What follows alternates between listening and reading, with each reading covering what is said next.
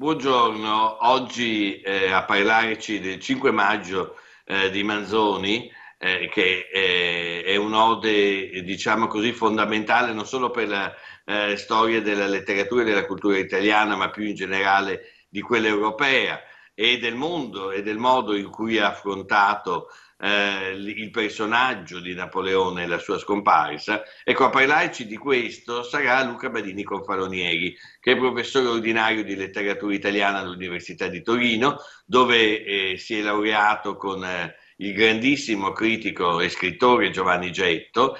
Ha studiato poi con un altro critico d'eccezione, Ezio Raimondi, ha insegnato a lungo in Francia, a Clermont-Ferrand e poi a Strasburgo e a Chambéry, e oggi è ordinario all'Università di Torino. È uno specialista di Manzoni, ha lavorato molto su questo scrittore, dalla raccolta di saggi Le Régions de l'Aigle e Autres études sur Manzoni alla nuova edizione critica e commentata dei Promessi Sposi della storia della colonna infame e all'edizione commentata degli scritti storici e politici. E adesso è impegnato nella preparazione di un grande volume destinato a raccogliere insieme alla nuova edizione degli scritti storici e politici anche tutti gli scritti di interesse filosofico e religioso di Manzoni, sempre con un importante commento. Il volume avrà come titolo Scritti storici e filosofici ed è in procinto di uscire, sarà pubblicato nel 2022 nella collana Il pensiero occidentale di Bompiani, perché certamente Manzoni rappresenta uno di quei grandissimi scrittori che sono caratteristici della nostra storia, da Dante a Petrarca, fino appunto a Leopardi e fino allo stesso Manzoni, che si sono impegnati non solo nell'ambito, diciamo così, della letteratura, ma in un ambito molto più ampio che tocca la filosofia, la religione, la storia, la società e la politica. È anche responsabile dell'edizione francese delle opere di Manzoni di Lang, e anche qui il primo volume, che presenta una vasta antologia di scritti manzoniani, in gran parte per la prima volta tradotto in francese, è atteso sempre per il 2022. E anche qui bisogna dire che in un certo senso Badini Confalonieri sta restituendo alla Francia qualcosa che è suo, perché una buona parte della formazione manzoniana è radicata in Francia. Badini Confalonieri è anche attento proprio alla dimensione intellettuale, non solamente letteraria, e anche alla dimensione religiosa di Manzoni, e siamo dunque felici che sia lui a parlarci del 5 maggio. E in primo luogo vorrei chiedergli, a proposito appunto del 5 maggio, è una composizione che viene scritta da Manzoni a ridosso dell'evento, e cioè della morte di Napoleone. Stiamo parlando ovviamente del 5 maggio 1821, oppure dopo un periodo di tempo più o meno lungo, cioè Manzoni si è preso un periodo di tempo per riflettere, o ha scritto quest'ode, come si direbbe oggi, a caldo? Grazie Fabio della tua introduzione e anche di questa prima domanda che ci mette subito su un punto interessante e anche un po' strano e impensabile con così i criteri di adesso. Allora, la prima cosa da dire è che Napoleone muore il 5 maggio del 21, ma la notizia della morte di Napoleone arriva a Milano solamente il 16 luglio, quindi 2 mesi e 10 giorni e 11 giorni dopo. 2 mesi e 11 giorni per avere la notizia della morte di Napoleone. Questa è una cosa che adesso, no, con internet, con la televisione, eccetera, sembra una cosa proprio impensabile. Eppure è così. Quindi c'è un tempo, perché sul manoscritto del 5 maggio c'è segnata la data 18 luglio, che è la data di incipit. Quindi dal 5 maggio al 18 luglio c'è tanto tempo. In realtà però è vero anche l'altra cosa che Fabio chiedevi, che appena Manzoni sa la notizia della morte di Napoleone, si mette subito di getto e scrive questa poesia che è quella di stesura più rapida tra tutte le poesie che mai ha scritto, perché si possono ritornare su questo, ma ci mette 2 giorni a scriverlo e 2 a correggerlo sostanzialmente, quindi o 3 o 4 giorni a seconda delle testimonianze, ma insomma molto poco. Qualcosa ancora, se vuoi, sul primo punto, quello della lentezza della diffusione della notizia della morte di Napoleone, perché è una cosa su cui non so perché nessuno dei nostri colleghi critici letterari si è mai interrogato. Tutti danno per normale che Napoleone muore il 5 maggio e la notizia arriva 2 mesi e 10 giorni dopo. Allora c'è uno storico francese contemporaneo, che è direttore della Fondation Napoleone, Thierry Lenz, che ha pubblicato proprio nel 2019, quindi 1 anno e mezzo fa, un volume di più di 300 pagine che si intitola Bonaparte n'est plus, che vuol dire poi Bonaparte fu, insomma, in cui proprio analizza il sottotitolo è Le monde apprend la mort de Napoléon, juillet-septembre 1821. Il mondo apprende la morte di Napoleone, luglio-settembre 1821. Fa vedere come lentamente questa notizia si diffonde, ma proprio senza fare subito e dappertutto un grande clamore. Arriva via nave la notizia da Sant'Elena all'Inghilterra, arriva il 4 luglio in Inghilterra, la sera del 4 luglio c'è il primo quotidiano inglese, lo Statesman, che pubblica la notizia, poi il 5 luglio sera l'informazione arriva a Parigi e il 7 esce la notizia sul Moniteur, sul Journal des Débats, ma anche qui, anche se la notizia a Parigi esce il 7, ci vuole ancora del tempo per arrivare all'Italia. Vi dicevo 16 luglio, notizia della morte di Bonaparte sulla Gazzetta di Milano, che arriva a Manzoni il 17, quando Manzoni era in campagna a Brusuglio, questa villa che adesso è inglobata in Milano, ma era un po' fuori Milano. E poi il giorno dopo, è anche importante questa notizia, nella Gazzetta di Milano del 17 luglio c'è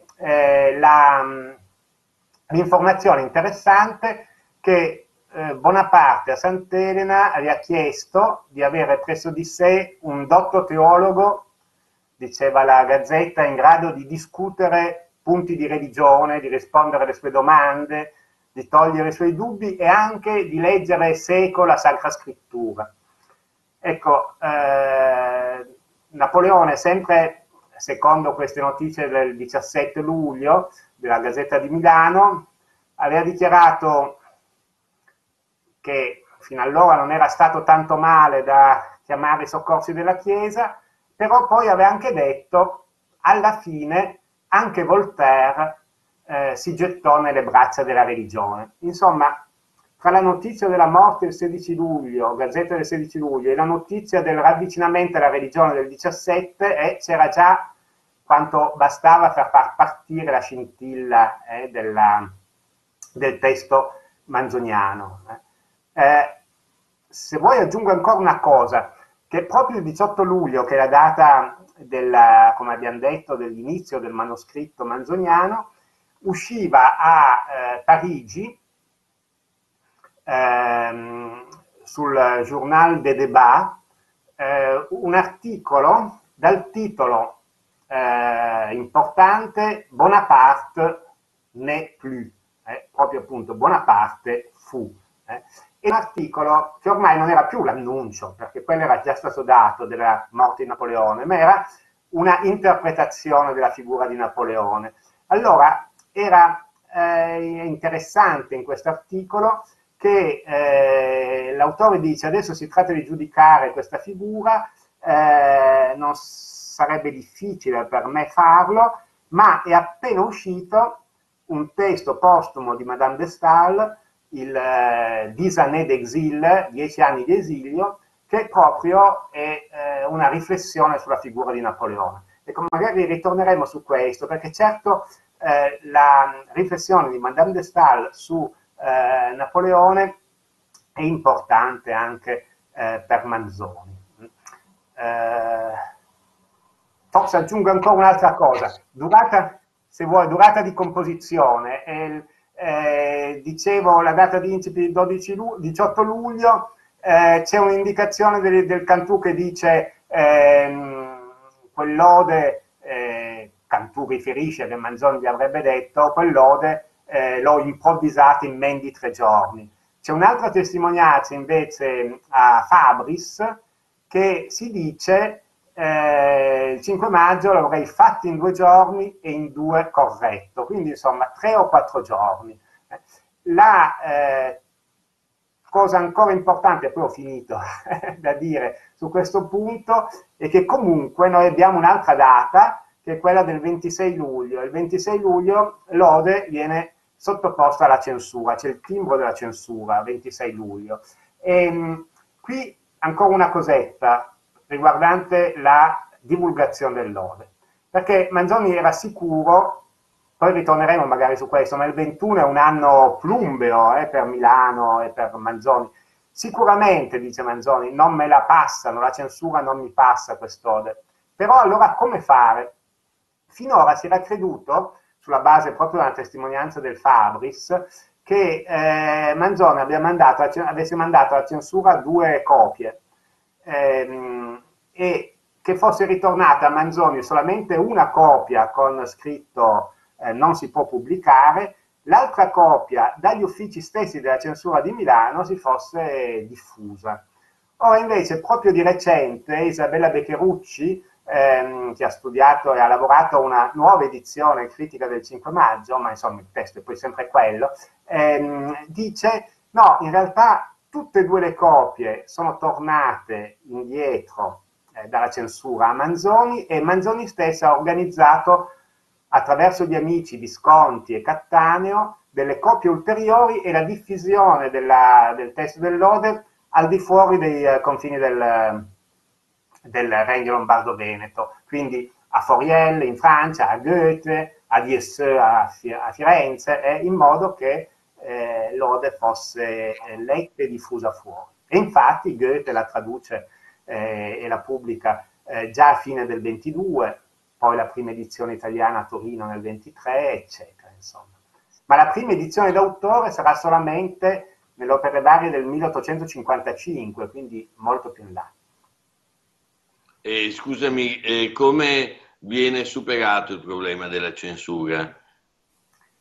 Viene aggirato, nel senso che Manzoni sapeva che non poteva uscire nel milanese, ma ecco che appunto la traduzione in tedesco, però senza l'originale italiano, di Goethe alla fine del 22, poi l'edizione invece che è concessa a Torino del 23.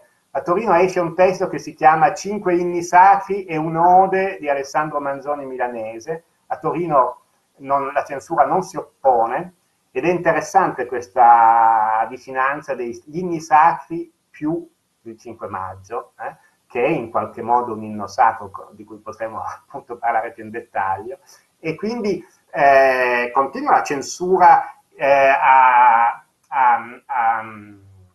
a Milano, che poi sì, nel 55 è ormai superata, naturalmente anche i censori milanesi nel 55 autorizzano, ma appunto intanto ormai si è diffusa in tutto il mondo. È molto interessante questa esigenza di scrivere di getto, che non segna solo l'inizio della stesura, ma direi tutta la stesura, visto che si compie in pochi giorni. E sto pensando a quanto certamente abbia colpito, anche se magari non è la nostra interpretazione, possa aver colpito la censura milanese la dimensione eroica del personaggio, ovviamente legata al periodo rivoluzionario e post-rivoluzionario, in un periodo, quello del 21, che certamente vedeva il governo austriaco molto attento a qualsiasi fermento antigovernativo. È interessante, dicevo, perché è molto diverso il clima rispetto a quello che si respira, per esempio, a fine Ottocento. Io ho presente quel libro Napoleone I nel pensiero italiano, curato da Curti, direttore della rivista napoleonica, che nel 1913 invia 500 lettere a politici, a militari, prelati, scrittori e chiede un parere su Bonaparte. E quello che e ottiene moltissime risposte, 208 risposte. E quello che mi ha sempre colpito è pensare alla risposta di una scrittrice così concreta e così mite, ma anche così decisa, come la marchesa Colombi, che risponde una cosa tipo: non ho mai ammirato quell'italiano che si è fatto francese, quell'usurpatore, quell'invasore, quel seminatore di stragi, di massacri e di dolori. Ecco, una posizione, come dire, umanitaria e pacifista. Però giustamente tu avvicini il 5 maggio agli inni sacri, e dunque che tipo di religiosità, se è una religiosità, è nel 5 maggio? Qual è la nostra lettura oggi di questa ode? Una celebrazione di Manzoni, un ripensamento, come dire, una trasformazione della sua avventura in un'occasione per pensare anche a qualcos'altro? Ma sì, sì, se volessimo andare subito a un punto chiave, cioè appunto perché questa urgenza di parlare di Napoleone, perché Manzoni si mette subito, appena saputo questa notizia, a parlare di Napoleone. Secondo me il punto chiave è non solo nel fatto che Napoleone, per i contemporanei, quindi anche per Manzoni, era una figura proprio che aveva colpito anche per così no, la meteora, questa velocità di passaggio e di passaggio di stati, tra l'altro, no? Dalla polvere agli altari, eccetera. Ma allora, grandezza di Napoleone è questa notizia che Napoleone è morto da cristiano. Ecco, Manzoni può riflettere così, direi, sul senso della vita di Napoleone e di ogni vita in prospettiva cristiana. Nella sua esperienza degli estremi, direi, dalla polvere agli altari, la vicenda umana di Napoleone può coprire tutte le esperienze umane, no? Tutto il provò, e dimostra che anche la conquista del più grande ruolo e potere e le imprese più strabilianti non bastano all'uomo, che la salvezza e la felicità vera passano in ogni modo, dice Manzoni, per il piegarsi davanti alla croce di Cristo, che apre invece una prospettiva di vita eterna. Quello di Napoleone, cioè, appare subito a Manzoni un exemplum, estremamente eloquente per tutti, al di là del fatto che la vita naturalmente di Napoleone ha provato delle cose che non tutti proviamo, ma proprio per questo vale come lezione per tutti. Poi appunto ci sono altre, ma si può anche allora lì scendere un po' più nell'aneddoto, no? Manzoni aveva conosciuto Napoleone. Sì, ci sono almeno due testimonianze di incontri diretti tra Manzoni e Napoleone, secondo almeno le testimonianze che ci sono arrivate. Uno, il più celebre, è una narrazione, sempre appunto per andare alla seconda metà del secolo, dell'abate Stoppani, in questo libro che esce nel 74, un anno della morte di Manzoni. Siamo alla Scala, poco dopo la battaglia di Marengo, quindi il 14 giugno dell'Ottocento, quindi fine dell'Ottocento, inizio del 1801. Una sera Alessandro, giovinetto di 15 anni, sta nel palco della contessa Cislago, la moglie di Leopoldo Cicognara. Napoleone, dice lo Stoppani, in quella sera parve volesse sfidare e punire l'antipatia della contessa, sicché tenne ostinatamente gli occhi fissi a quel palco. Il Manzoni, incantucciato presso la vittima, non poté mai staccare i suoi dagli occhi dell'eroe. Che occhi, diceva egli, parlando una volta ad un amico nei suoi ultimi anni, che occhi aveva quell'uomo. Allora sono quegli occhi, disse l'amico cegliando, che le hanno dettato quel verso chinati rai fulminei? proprio così rispose Manzoni. Questa è la prima testimonianza un po' aneddotica. La seconda è narrata dal Cantù e si riferisce invece a 5 anni dopo, al dicembre 1805. Manzoni avrebbe visto a Parigi Napoleone attraversare la piazza del Carrousel, tornando a Notre Dame, dove aveva assistito a un Te Deum di ringraziamento per la vittoria di Austerlitz. Austerlitz è del 2 dicembre dell'805, quindi qui siamo nel dicembre dell'805. Napoleone era, avrebbe detto Manzoni a Cantù, verde di superbia e di invidia, in aria di tragico, come quando dirigeva ai nemici blandizie che li impacciavano o brutalità che li sgomentavano. E poi Cantù dice che Manzoni dai suoi amici a Parigi aveva preso a disamare Napoleone e anche che Napoleone e Manzoni gli avrebbe confidato: che volete, era un uomo che bisognava ammirare senza poterlo amare. Ecco, io lì, da qui, se vuoi, potrei dire qualcosa in realtà sulle altre testimonianze che abbiamo relative alle posizioni di Manzoni su Napoleone, perché a parte una che è in qualche modo sbagliata da correggere, Fabris dice che nel 1815, dopo Waterloo, Manzoni era in una libreria di Parigi e gli arriva la notizia di Waterloo e gli vengono delle convulsioni nervose, le stesse che gli erano venute nel 1810 quando si era convertito, no? L'episodio di San Rocco, e che si ripresenteranno per tutta la vita. Proprio appunto un evento, quindi sapere che Napoleone è sconfitto, traumatico. In realtà è una testimonianza che bisogna almeno correggere, perché nel 1815 Manzoni era a Milano, non era a Parigi, ma può essere significativa. Ma ecco, quello che è da dire è che fin da quando aveva 15 anni Manzoni esprime posizioni critiche verso l'occupazione francese e il regime napoleonico ed è vicino a gruppi, a personaggi che lo criticano. Scrive Il trionfo della libertà, a Parigi tra l'805 e l'810 è vicino agli ideologhi, a Carlo Botta, ai giansenisti come Somis e Degola, tutte persone che criticavano Napoleone.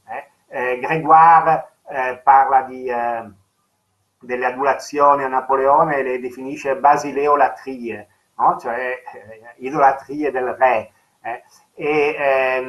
E qui è interessante un punto, perché c'è il legame fede politica, cioè c'erano quelli che per lodare Napoleone, il potere, ci mettevano di mezzo anche il fatto che Dio lo voleva, Dio l'aveva scelto come un novello Ciro, eccetera, eccetera. Tutte cose che Manzoni, come anche il suo Grégoire, non potevano sopportare. Poi ci sono le letture di Madame de Staël. Madame de Staël, l'avevo accennato prima, ma pubblica, escono postume, Madame de Staël muore nel 17, escono postume nel 18 queste considerazioni sulla Révolution française, che sono recensite anche subito nel Conciliatore, e che Manzoni legge e postilla, ci sono quasi 300 postille di Manzoni alle considerazioni sulla Révolution française, e lì Madame de Staël parla molto e molto negativamente di Napoleone, e quindi è un altro tramite di riflessione di Manzoni su questa figura, ma è sempre una riflessione critica, mentre invece naturalmente il Manzoni del 5 maggio non ha ancora potuto leggere i 10 années d'exil. Se mi dai ancora un po' di tempo, dico due altre cose che mi paiono carine, sul servo encomio e il codardo oltraggio. Intanto il servo encomio. Ci sono a vedere le conversazioni di Manzoni riportate dai suoi amici, ci sono tante testimonianze molto carine. Manzoni ripeteva questo epigramma: Buonaparte il maggior dei mortali, che geloso fa Giove lassù, Buonaparte nel cielo ha rivali, perché averli non puote qua giù. E questo lo ripeteva spesso a memoria ai suoi amici. Ma c'è un aneddoto almeno che voglio dirvi, perché lo trovo carino, che Manzoni raccontava con un sorrisino, naturalmente. C'era questo prefetto che si rivolge alla madre di Napoleone con queste parole: Madame, l'acte par lequel vous avez conçu l'empereur Napoléon fut une vraie inspiration divine. L'atto con cui avete concepito Napoleone, signora, è stata una vera ispirazione divina. Questo appunto nell'ambito del servo encomio, che però vedete si unisce sempre alla questione della fede e di un'impropria unione tra fede e politica. Invece riguardo all'oltraggio, ho finito, volevo dire una cosa, perché non si sa in genere, non so perché, ma non si sa, una cosa che è certa invece, che Manzoni aveva scritto un sonetto contro Napoleone, probabilmente tra il 1800 e il 1810. Ecco, non era codardo oltraggio perché anzi era un oltraggio non codardo, perché non era fatto dopo la caduta di Napoleone, quando Napoleone era ormai inoffensivo. Da cosa lo si sa di questo sonetto? Ai primi del 29 Tommaseo chiede per pubblicarli alcuni versi giovanili di Manzoni, tra cui questo sonetto, ad Andrea Mustoxidi, che è un letterato greco di Corfù e che aveva studiato in Italia e che aveva frequentato in giovinezza Alessandro. E abbiamo appunto la nobile e sensata risposta di Mustoxidi che dice: ma no, non te lo passo questo sonetto perché Manzoni di sicuro non acconsentirebbe a pubblicarlo. Bene, in quella lettera di Mustoxidi a Tommaseo del 29 si dice che in quel sonetto, tra l'altro, si chiamava Napoleone tiranno e indegno della patria italiana. È già qualcosa che ci mette sull'indicazione di quale fosse il tenore di questo testo. Allora, se è vero che c'è un'indebita applicazione di immagini, parole, simboli del sacro a Napoleone, e se è vero d'altra parte che l'elemento sacro, almeno religioso, insomma, è molto forte negli inni, dobbiamo supporre che in un certo senso Manzoni stia proponendo un'applicazione della fede diversa da quella napoleonica, appunto a Napoleone. Ti chiederei magari se puoi dire qualche parola su questo, in che senso appunto il 5 maggio può essere considerato quasi un inno sacro, che tipo di religiosità si elabora appunto in rapporto a Napoleone, e se per caso questa religiosità non ci porta oltre il 5 maggio, cioè se è destinata ad avere degli effetti sulla visione successiva del mondo e della letteratura di Manzoni. Intanto direi una cosa, il sottotitolo, il 5 maggio, sottotitolo Ode. Allora, è un'ode. Bene, se si va a vedere anche il Dictionnaire philosophique di Voltaire, l'ode è il luogo per eccellenza dell'entusiasmo e della poesia sublime. E questo aspetto mi pare che trova subito una conferma nel carattere pindarico di questo testo, questi rapidi voli, ma ci ritorneremo magari, e poi anche proprio sulla storia esterna.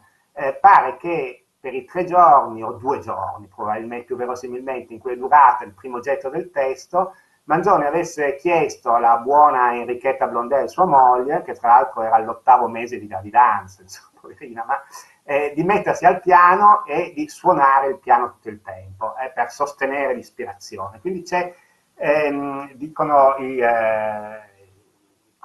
quelli che conversavano con Manzoni, che c'è proprio Manzoni preso dall'estro e matto per l'entusiasmo, che scrive sotto l'impulso di questa forza interna. E vado subito a un secondo punto, una parola che compare nel testo, il verso 14, genio. Lui folgorante in soglio vide il mio genio e tacque. Ora qui la critica in genere, perché si parla sempre dell'umiltà di Manzoni, l'umiltà di Manzoni, hanno pensato, ma genio, mettiamolo con la minuscola, e vorrà dire... sia nella prima stesura che in tutti gli autografi, compreso un autografo del 52 che Manzoni scrive per mandarlo all'imperatore del Brasile, che traduce poi il 5 maggio in portoghese. Genio è sempre con la G maiuscola. Il senso di questo discorso di Manzoni qui è che il genio di Manzoni oltrepassa le posizioni meschine, porta gli spettatori al di là di quella che lettre à Monsieur Chauvet si chiamavano le passions sympathiques, il sonito di 1000 voci del verso 17, per arrivare ad accedere a un punto di vista più alto. E ho da tempo indicato, anche se non mi pare che la critica manzoniana sia molto accorta, ma che questi versi 17 e 18, di 1000 voci al sonito, mista la sua non ha, concordano significativamente con una frase di un frammento della morale cattolica relativo alle opinioni predominanti di un secolo. Vi leggo questo frammento brevissimo. Dice: a poche menti è dato di volere e potere uscire, per dir così, dall'atmosfera generale, consultare più la ragione propria che le 1000 voci concordi che suonano, di 1000 voci al sonito, di 1000 voci concordi che suonano su un oggetto, pesare quello che tutti gli altri affermano. Cioè è solo qualcuno dotato di una forza creatrice particolare che può uscire fuori dalle passioni simpatiche, dal coro di 1000 voci. Quindi Manzoni che parla di se stesso come un genio. E allora vado a un'altra parola che mi pare chiave, la parola orma, che si trova al verso 10, poi al verso 36, perché colpisce proprio l'analogia che si instaura tra Napoleone e il poeta. Napoleone e il poeta. Dicevo, fin dai primi testi poetici di Manzoni ripetutamente insiste sulla volontà di lasciare un'orma propria. Ecco, questa parola orma ritorna significativamente 2 volte nel Cinque Maggio. La prima è applicata a Napoleone, i versi 9 e 12, ne sa, quando il soggetto è la terra, quando una simile orma di pie mortale la sua cruenta polvere a calpestar da tratto. La seconda volta, in maniera significativa, è applicata allo spirito creatore di Dio.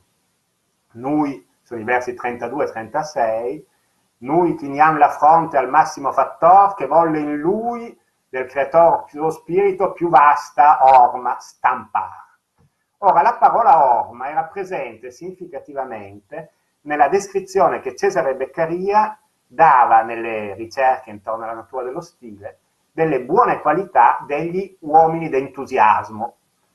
Una descrizione che anche per la parte precedente relativa ai difetti di tali uomini, vi leggo Beccaria, quella specie di disordine, quella negligenza e trascuranza medesime intorno a ciascuna cosa in particolare, quell'abitudine che hanno di correre e di avanzarsi sui minimi rapporti delle cose ed il menumo barlume di una lontana analogia prendere per il chiaro lume dell'evidenza. Ecco, questi sono i difetti degli uomini dell'entusiasmo. Ma poi questo ci dice molto anche proprio del carattere di questa ode entusiastica del suo autore, perché continua così Beccaria per descrivere l'uomo d'entusiasmo: l'improvviso scagliarsi nelle più remote e disparate combinazioni di idee, l'avvicinare le cose lontanissime e, togliendo di mezzo con impeto e con fremito tutti gli ostacoli che si oppongono al libero corso delle loro idee, aprire nuove vie allo spirito umano e in esse orme solitarie ma franche e rapide stamparli. Ecco le orme che si stampano. E qui c'è questa analogia tra la genialità di Napoleone e la genialità del poeta che ne parla. Ecco, per continuare, andrei a un'altra parola chiave che si incontra più avanti, al verso 61, la parola naufrago. Ecco, tutta la riflessione dell'ode è in effetti strutturata su un ritmo binario, nel quale all'orma terrestre è contrapposta l'orma divina, al premio che era follia sperar, i versi 41-42, il premio che i desideri avanza, dei versi 93-94. Alla morte, infine, la prospettiva di immortalità. Ecco, da un punto di vista mondano, terreno, la vita di Napoleone termina con un fallimento e arriva al culmine della disperazione, alla tentazione di suicidio.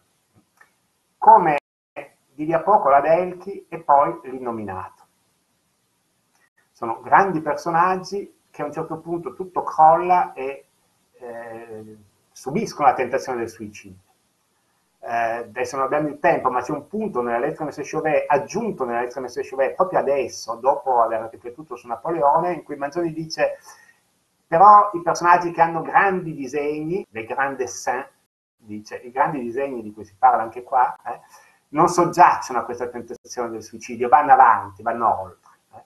E certo Napoleone ad Elchi l'inominato. Ecco, tentazione del suicidio, ma c'è questa avversativa fortissima al verso 87, ma valida venne una man dal cielo e in più spirabile aere pietosa il trasportò. Ecco, c'è il passaggio dal soffocamento della vita terrestre, ecco, il naufrago che va sott'acqua, e sott'acqua cosa fa? Come muore sott'acqua? Muore soffocato, non può più respirare. Tra il soffocamento della vita terrestre e l'apertura a una realtà diversa, è spirabile. Perché questo? Perché c'è una man dal cielo che prende e tira fuori, tira su il naufrago. E qui c'è, non è mai stato indicato, ma la mia idea è, c'è dietro il Petrarca dei psalmi penitenziali, questi testi latini del Petrarca. Il primo dei psalmi penitenziales, al versetto 8 dice: et factus sum naufrago simillimus, e sono fatto simillimo al naufrago, eccetera, eccetera. Sì, tutto il versetto interessante. Versetto 11: ingenti miseriarum mole depressus sum, nec est respirandi locus. Sono oppresso dalla mole delle mie miserie, come dall'acqua, il naufrago, e non ho più spazio per respirare, non ho più modo di respirare, nec est respirandi locus. E più avanti, versetti 25 e 26, li leggo integrali: moriar in peccatis meis nisi auxilium mihi veniat exalto, e poi continua: non merui fateor, sed tu domine miserere et extende manum tuam pereunti.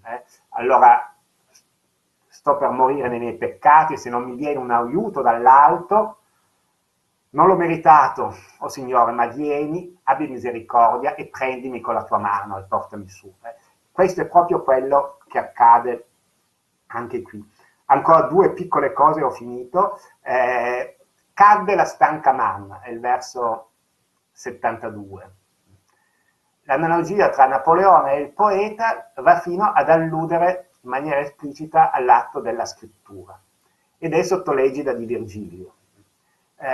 Tutti i commentatori ci dicono che cadde la stanca mano descrive l'interruzione da parte dell'imperatore della redazione delle sue memorie, dei suoi memoir, ed è suggerito dal Cecidere Manus del sesto libro dell'Eneide. Però quello che conterebbe è andare un po' più in là, vedere il contesto del riferimento virgiliano. Di cosa parla Virgilio? Di Dedalo che cerca di scolpire l'impresa di Icaro per 2 volte, e per 2 volte la mano gli cade. Bis conatus erat, bis patrie cecidere manus. Parole in cui sembra trovare un eco poi nelle 2 volte sul realtà. Ecco, la mano di Napoleone cade come quella di Dedalo al momento di rappresentare un volto ardito che si è concluso in catastrofe, in rovina. La mano di Manzoni cadrà nel suo incompiuto Natale 1833, quella volta con un'esplicita citazione in latino del virgiliano Cecidere Manus, nell'acme del dolore per la morte dell'amata moglie Enrichetta. Ma la mano di Manzoni qui non cade nel 5 maggio perché? Perché il poeta passa la penna alla bella immortale, alla fede. Vedete i versi 97-99, bella immortal, benefica fede ai trionfi avvezza, scrivi ancor questo, allegrati. Ecco, il poeta forse non morrà proprio se riesce ad orientare l'attenzione al di là di questo volo rovinoso verso la fede, che è la vera trionfatrice. E poi, ma questo sarebbe un discorso più complesso, ma lì il genio non dice qualcosa di privato. Il genio dà voce alla saggezza di tutta l'Ecclesia. Ultima espressione, concludo, il disonore del Golgota, la troviamo al verso 101. Il genio individuale con le sue forze non può che cadere come Icaro. Si tratti di Napoleone o del poeta. L'uno e l'altro, abbiamo detto, ottengono di vivere solamente decentrandosi, rinunciando a se stessi, morendo, per lasciare il posto alla vera protagonista, alla fede, alla parola con la P maiuscola. Allora, sul disonore del Golgota, del verso 101, ci sarebbe da dire moltissimo. Dico solo che Manzoni aveva in mente, e questo anche non è mai stato detto, ma mi pare però che ci sia la cosa, aveva in mente con tutta probabilità un punto culminante della rappresentazione della conversione di Vittorino, un grande retore latino, di cui si parla nel libro ottavo delle Confessioni di Agostino. Vittorino, che ci dice Agostino, non erubuerit esse puer Christi tui et infans fontis tui subiecto collo ad humilitatis iugum et edomita fronte ad crucis obrobrium. Non si era vergognato di farsi bambino del tuo Cristo e infante alla tua fonte, di piegare il collo al giogo dell'umiltà e poi alla fine edomita fronte ad crucis obrobrium e di chinare la fronte allo scandalo della croce. È esattamente il disonore del Golgota, il paradosso, la follia della croce. L'immagine della morte che dei primi 4 versi del Cinque Maggio è capovolta nei 4 versi finali. Come diceva l'inno La Resurrezione, nel Signor chi si confida, col Signor risorgerà. La morte è vinta. Scusate, l'ho fatta un po' lunga, ma volevo appunto con questo prendere un po' qualche aspetto, mi pare fondamentale, del discorso religioso di questo testo. Sì, grazie per questo sguardo così ampio. Certamente c'è un elemento anche tragico in questa ode, pensando proprio alla Delchi, alla immagine del potere che Adelchi lascia nel morire. Insomma, sembra quasi di vedere qui in anticipo questa specie di résumé di una vicenda tragica vissuta davvero e non portata sul palcoscenico, ma in qualche modo insomma conosciuta da tutti. C'è un aspetto che volevo chiederti che riguarda la forma, e cioè sicuramente questa dimensione sacra e religiosa io penso che influenzi anche l'aspetto formale, che è così diverso dalla forma che è prediletta dai grandi due poeti, diciamo, del periodo, non dico del romanticismo, perché Leopardi rifiutava di essere definito un romantico, ma insomma Foscolo e Leopardi scelgono a un certo punto l'endecasillabo oppure scelgono il verso libero. Qui si ha quasi una cantabilità ritmata che non dico riprenda monti, ma certamente è molto lontana dalla scelta formale di questi altri due grandi colleghi del periodo, di questi altri grandi due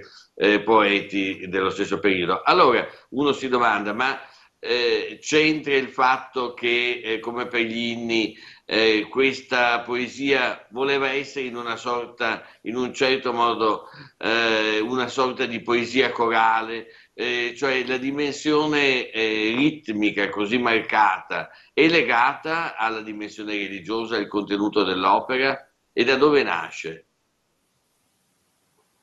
Sì, grazie, sì. Ma ecco, direi, per usare la parola, appunto, poi che bisognerebbe metterci tanti bemolle, come dicono i francesi, ma insomma la parola romanticismo, sicuramente la differenza tra Foscolo e Leopardi da un lato e Manzoni dall'altro Manzoni dopo la conversione si intende, e la centralità per Manzoni del cristianesimo.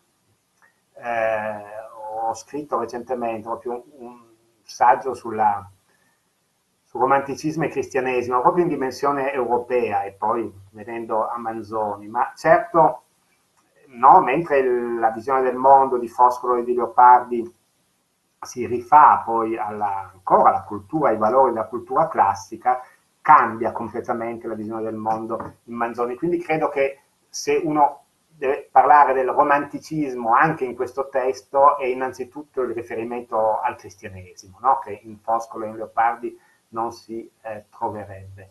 Poi c'è in secondo luogo la questione che Manzoni non si interessa più solo all'elite, non fa, appunto, come lo faceva il classicismo, e ancora in qualche modo fa, sia Foscolo che Leopardi fanno un discorso mondano di gloria terrestre, no? Che era quella a cui teneva la cultura classica. Manzoni si interessa a tutti, al popolo dei salvati. Anche il 5 maggio ha una lezione per tutti. Sembra paradossale, perché naturalmente è una riflessione su un grande, ma come ho cercato di dire prima, è una riflessione su un grande che proprio per questo ingloba in questa vicenda qualcosa che interessa a tutti. Cioè, tutti noi possiamo far tanto, più o meno, ma far tanto in questo mondo. Ma per quanto facciamo in questo mondo, alla fine tutto può rivelarsi vano in una prospettiva solo mondana, perché tutto quello che facciamo a un certo punto si rivela vanitas vanitatum, no? Questo lo sapeva benissimo anche Leopardi, naturalmente, vanitas vanitatum. Ma e allora, ecco, la lezione per tutti è poi la prospettiva religiosa. Questa lezione per tutti comporta anche delle scelte formali.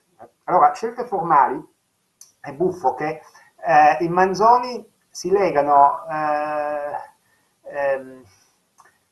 paradossalmente al Settecento, che poi è un secolo per molti versi laico, no?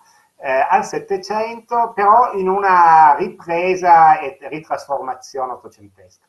Intanto abbiamo parlato dell'entusiasmo. L'entusiasmo è una nozione settecentesca, l'ode come luogo dell'entusiasmo, appunto ne parlava Voltaire, eccetera, eccetera. Però, ecco, proprio nel 1820, quando Manzoni va a Parigi per il suo secondo soggiorno, si parla continuamente di entusiasmo in chiave romantica.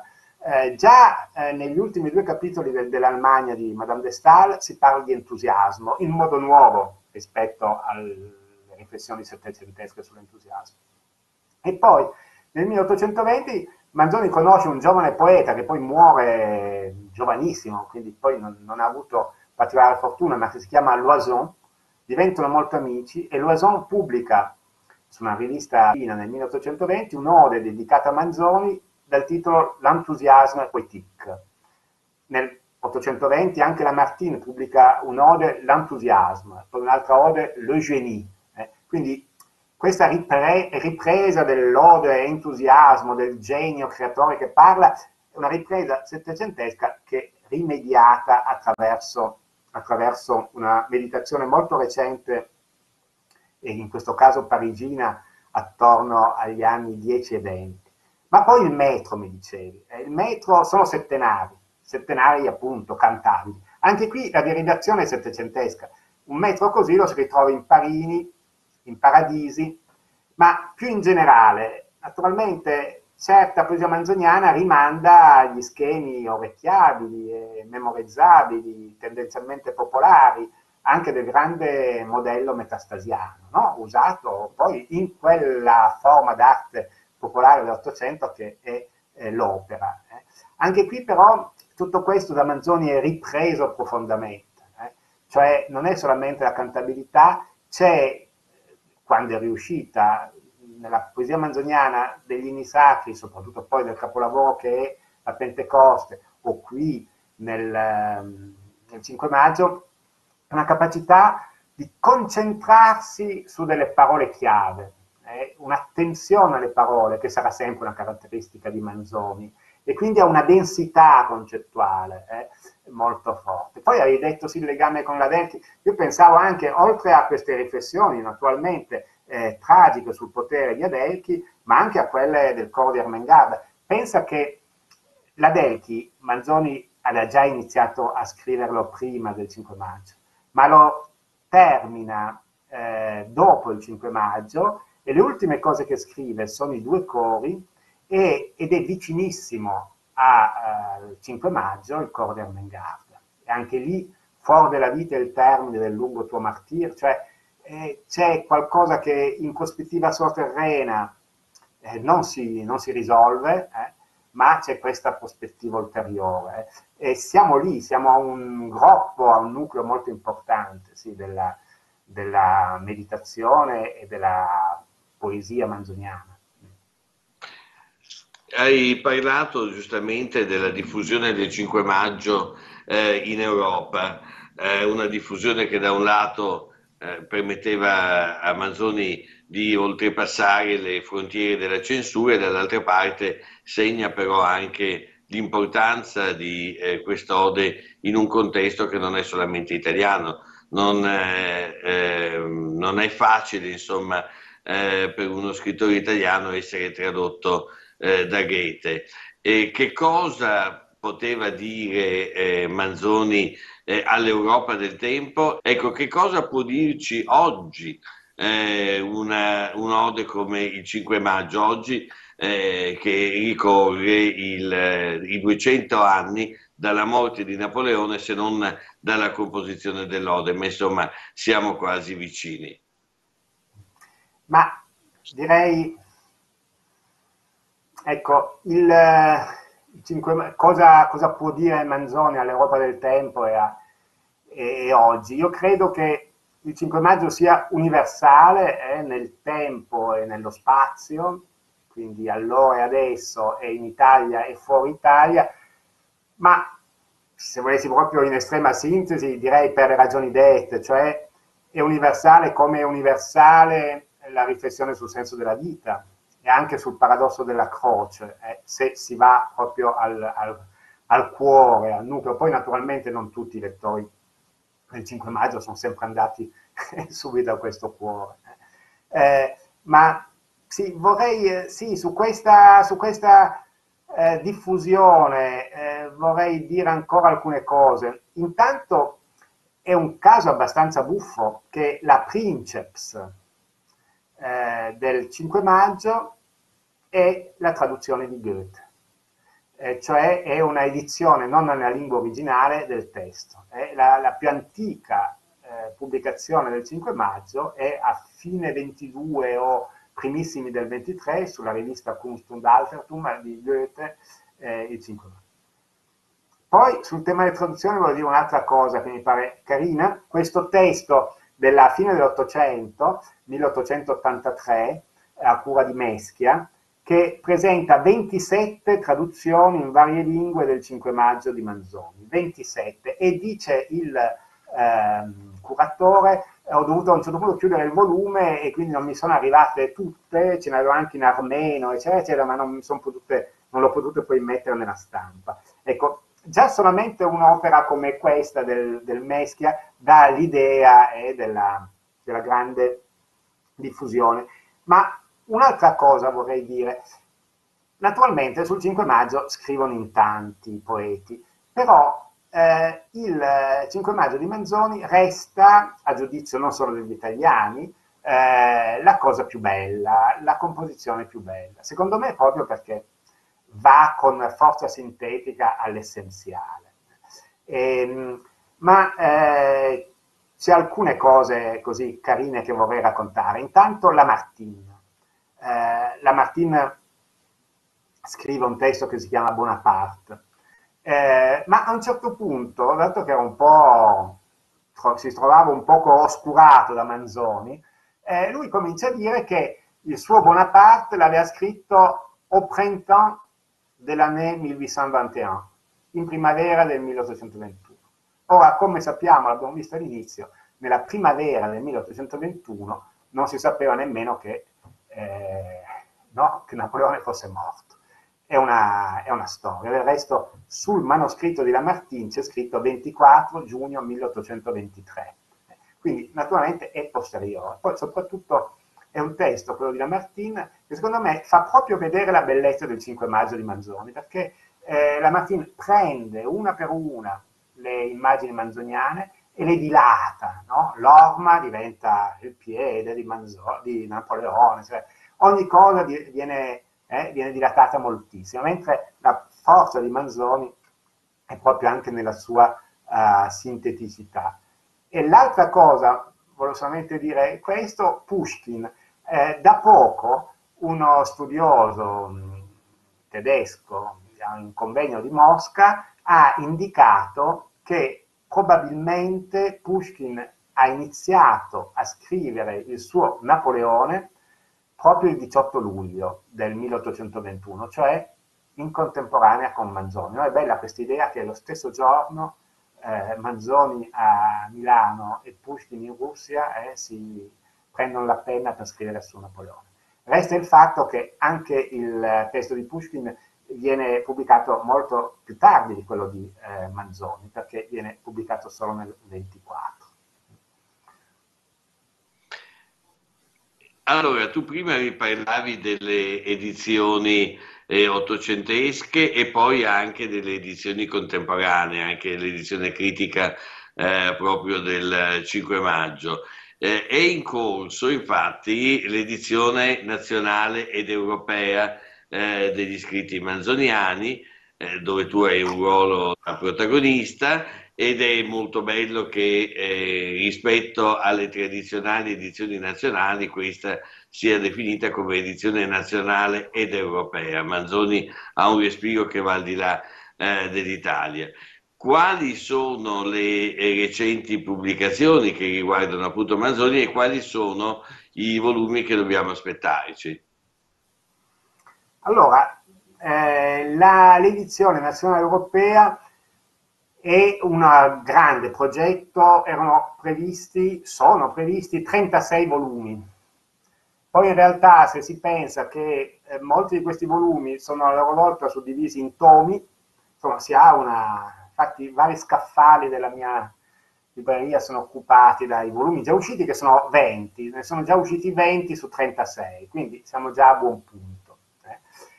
Poi ci sono in appoggio di questo delle collane, una collana di edizione critica, dove è uscita anche l'edizione critica della Fiamme Lucie e degli Sposi Promessi, cioè questa stesura intermedia tra l'abbozzo del Fiamme Lucia e la prima edizione del 27 dei Promessi Sposi. Ci sono collane d'appoggio come i quaderni Manzoni, in cui sono uscite, non so, le lettere di Giulia Beccaria, le lettere di Enrichetta Blondelli, eccetera.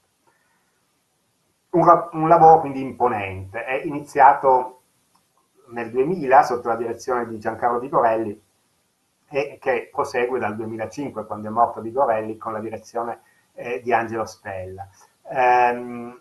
Naturalmente sono più di 20 anni, ci sono alcune disomogeneità, tra l'altro alcuni testi hanno commento, altri non ce l'hanno. I primi, non so, la Rivoluzione francese, il saggio sulla Rivoluzione francese uscito nel 2000 ha solo il testo. No? Adesso, non so, l'edizione del 2017 degli inni sacri, dove c'è anche il 5 maggio, a cura di Frare, invece ha un ricchissimo commento. Quindi sono disomogeneità. Ecco, l'impressione che direi di questa grande edizione nazionale è che è un po' pingue, perché all'inizio avevano avuto una sovvenzione grandissima da Fondazione Cariplo e allora avevano deciso di pubblicare anche dei testi molto piccoli di Manzoni in un volume a sé stante, come non so, la lettera sul romanticismo prende lei solo un volume. Allora naturalmente gli hanno dovuto mettere degli altri testi per contestualizzarla, anche non di Manzoni.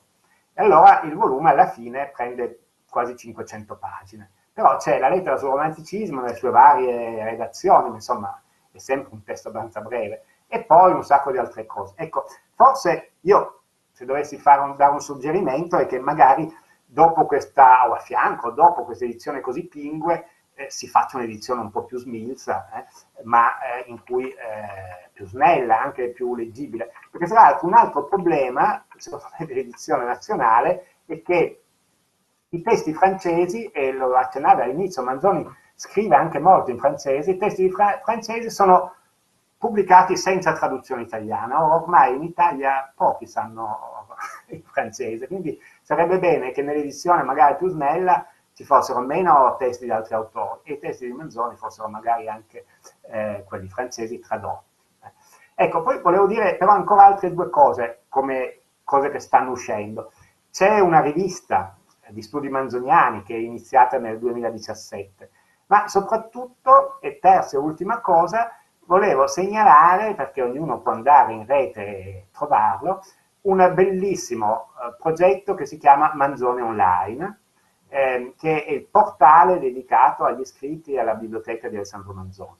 Ecco, è il risultato di un lavoro dei PRIN, questi comitati, questi fondi ministeriali per la ricerca universitaria. C'era un PRIN del 2015, c'era un PRIN del 2017, che finirà nel 2023. Ecco, con questi PRIN e con questo progetto del Manzoni Online si può andare sul sito, adesso non c'è ancora tutto, ma trovare sul sito, se uno cerca il 5 maggio, trovare non solo una descrizione dell'opera, ma poi l'edizione critica, la riproduzione digitalizzata dei vari manoscritti, la bibliografia critica, insomma è una risorsa grandissima, le indicazioni della biblioteca di Manzoni, dei libri che possedeva Manzoni nella sua biblioteca, poi la bibliografia critica su Manzoni, è una risorsa splendida, insomma, come si può fare adesso, in cui si possono fare queste grandi banche dati